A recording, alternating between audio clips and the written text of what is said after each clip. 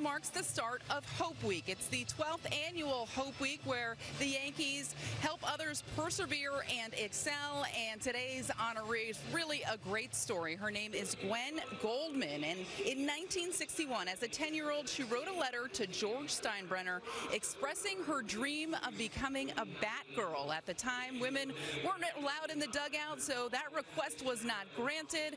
But here in 2021, they surprised her and told her that she would be the Batgirl for tonight's game. I caught up with her on the field earlier to ask her just how excited she is to be in pinstripes tonight.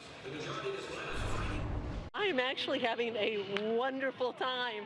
I was concerned, it would be so overwhelming, which it is, that I wouldn't be. I'm having fun, and I'm meeting the Yankees, and my family's here with me, and I'm here. I'm doing it. Yeah. Can you describe the feeling? It seemed like you almost paused as you were walking into that dugout, to walk into that Yankees dugout. How meaningful was that to you? I didn't plan this. It's a dream of a lifetime that I get to be an honorary Batgirl in the dugout, in the Yankee dugout. I sat there as a kid, and that was my dream to be able to do that. And have you ever had a dream come true?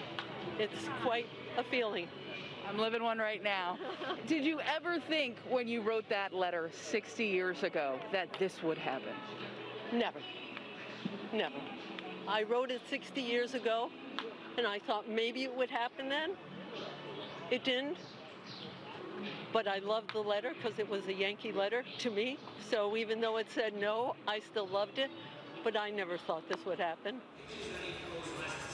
And Bob, Gwen is actually on the field right now getting ready to throw out the first pitch. She has been smiling ear to ear since she stepped foot on the warning track. I got to believe she is going to remember this night forever. And this is the first of many good stories that we will see during Hope Week. Yeah.